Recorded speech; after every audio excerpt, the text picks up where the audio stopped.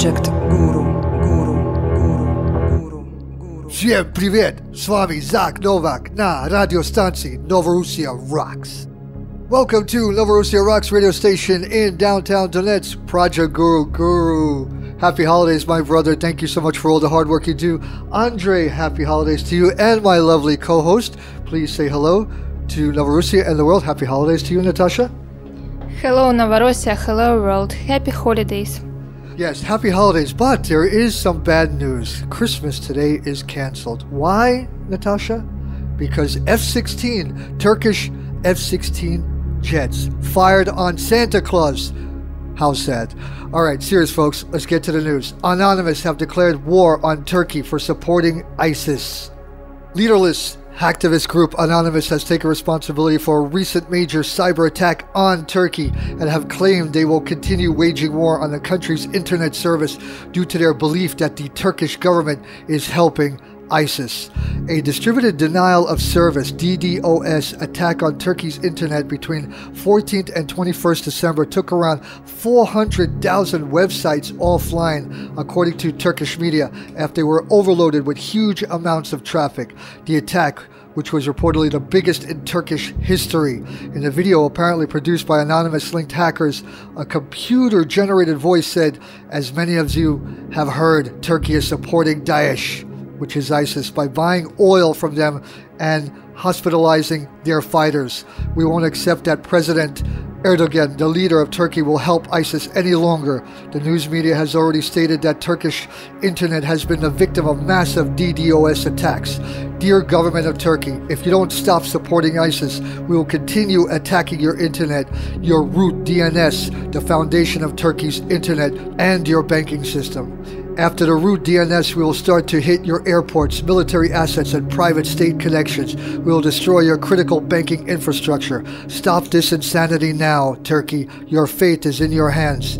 At the time of the attacks, there was speculation that the hackers responsible could have been acting on behalf of the Russian government after Turkish missiles downed a Russian fighter jet over the Syrian border in November. However, Anonymous has performed a number of high-profile operations in recent months, taking down ISIS-linked websites and Twitter accounts and releasing the names and personal information of around 1,000 alleged Ku Klux Klan members.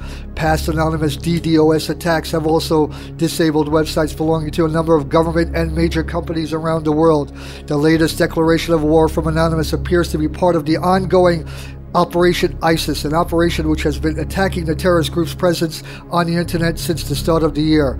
Turkey has long been accused of supporting ISIS, with Russian President Vladimir Putin labeling the government accomplices of terrorists after the jet was shot down. Ukrainian junta, Guru, listen to this, and Dima. Ukrainian junta parliament allows foreign troops in military drills for 2016. The Ukrainian parliament, the Verkhovna Rada, has allowed foreign troops to participate in the country's military exercises next year. The draft law has been submitted by the Nazi Ukrainian president Petro Poroshenko. A total of 239 MPs voted in favor of the decision on Friday, today, above the required minimum of 226 votes. The adoption of the law will ensure the implementation of tasks in the sphere of security and defense in the entire context of fulfilling the priority foreign policy of the state. An explanatory note reads, the law will also increase the efficiency of implementing national programs on developing Ukraine's armed forces and allow boosting financial injections to the national economy due to providing units of other states with goods or services. Ukraine Parliament allowing foreign troops within their military drills for 2016. Madness. Okay, let me bring in my lovely co-host, Natasha. She will talk to us about the difficult and horrific situation over the last 24 hours by the Kiev Junta regime. Ukrainian junta fighters shell suburbs close to the front line in Donetsk and Gorlovka, according to the Defense Ministry of the DPR. The Ukrainian side started shelling the positions of the DPR in Spartak, to north from Donetsk, Zaitsevo, northern suburb of Gorlovka, and Donetsk airport at about midnight.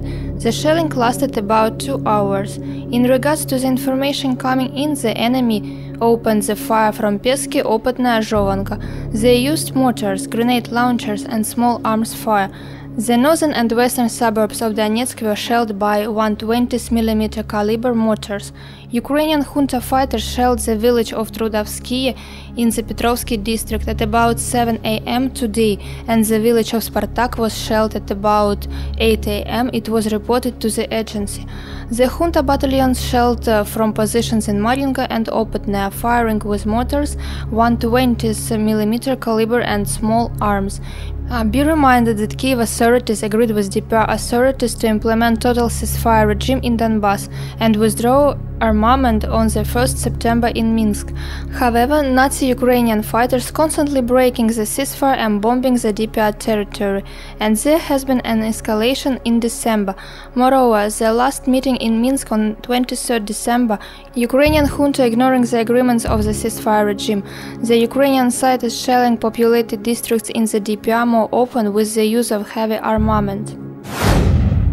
Curfews and sieges of Kurdish towns continue in northern Kurdistan, that is southeast of Turkey, as Turkish state forces intensify attacks against the local population. 8 people have been killed on the 23rd of December in 3 towns of Kurdistan. Police special operations teams fired on a family home in the Kerboran district of Mardin, which has been under siege for 13 days, and killed 2 civilians from the same family. Netsim Kilic, 67 years old, and his daughter Sabata Kilic, 28, were killed in the attack, while 3 other people from the same family were wounded. Also, 3 more civilians killed by the state forces in Cizre. The siege in Sirnak Cizre district has entered its 10th day. Thousands of soldiers, junta soldiers, and police continue attacking the areas of self-governance. Unable to enter the neighborhoods where people are resisting, state forces continue murdering civilians by shooting at people from armored vehicles patrolling the streets. Father of 5, Dikran Sayatsa, was killed by police gunfire in the Sur neighborhood of Cizre. In another incident, 50-year-old Asima Assad died after her house in Nur neighborhood was hit by a tank shell today. People managed to take the bodies of the 2 civilians to Cizre State Hospital morgue only by waving a white flag as they carried them to an ambulance outside the curfew area.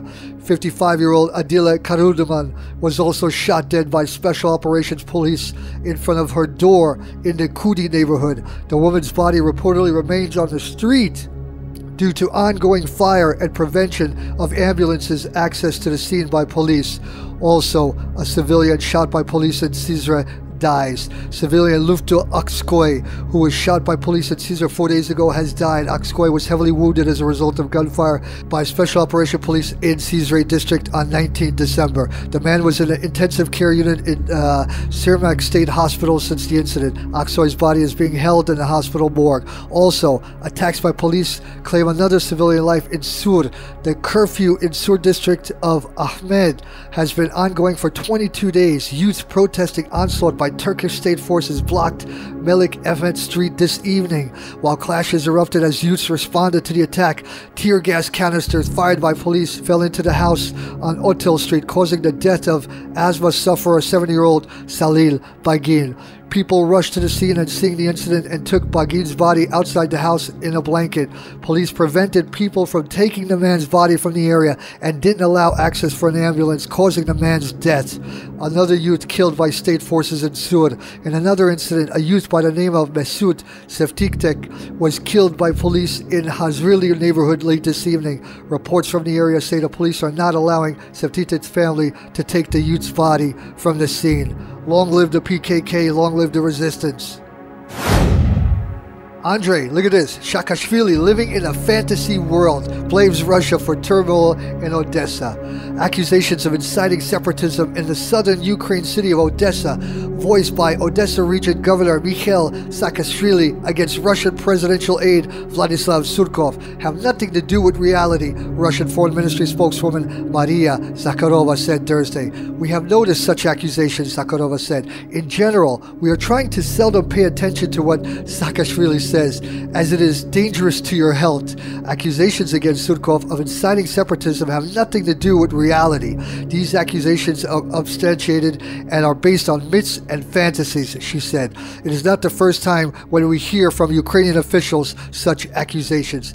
I would like our Ukrainian colleagues to treat such topics more professionally, Zakharova said. The diplomat did not give any additional characteristics to Saakashvili, as she said she believes this loud and flamboyant statements were meant to distract attention from the main problem, the difficult social and economic situation in the country and a number of other important issues. Such statements are made out of internal fear he has had since 2008. We objectively consider such accusations fictitious.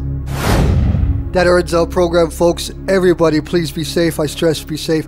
Happy holidays to everyone. Happy holidays. Happy New Year. And it's not true. Santa is still alive. He did not get shot by an F-16 Turkish jet airliner, although we don't trust the Turks anymore. Everyone, happy holidays. See you all soon. Bye-bye.